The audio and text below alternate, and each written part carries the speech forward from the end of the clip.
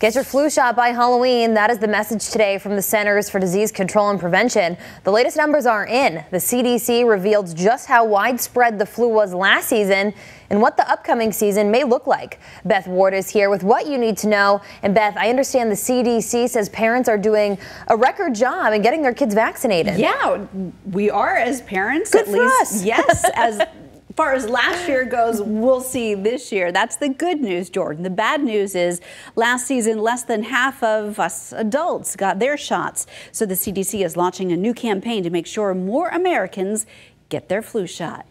Along with costumes and carving pumpkins, the CDC wants everyone to get their flu shot by Halloween. Today, the agency officially kicks off its 2019-2020 flu vaccination campaign, saying this year's vaccines have been updated to be a better match for the particular influenza viruses circulating in other parts of the world, generally an indicator of what we'll see here. Looking at what's happening in Australia, this has potential to be another severe season for the flu. The numbers are in from last season, and here's how the CDC says it stacks up.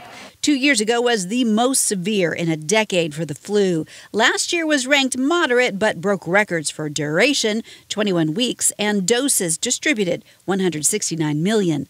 Last year, less than half of adults got the vaccine, 45%, but a record 63% of children, 6 months to 17 years old, got the shot. And what happened as well last year is the number of pediatric deaths dramatically declined.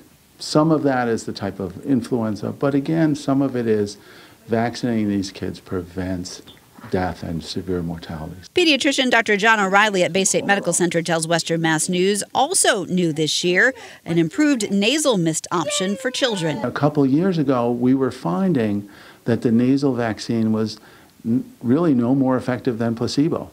And now they've changed it. They've gotten more of the antigens and more protection into that, so that now when the kids get it in their nose, their immune system can recognize the flu and be prepared to fight it off. The CDC urging everyone 6 months and older to get their shot. There should be plenty to go around. They project 169 million doses will be rolled out all across the U.S.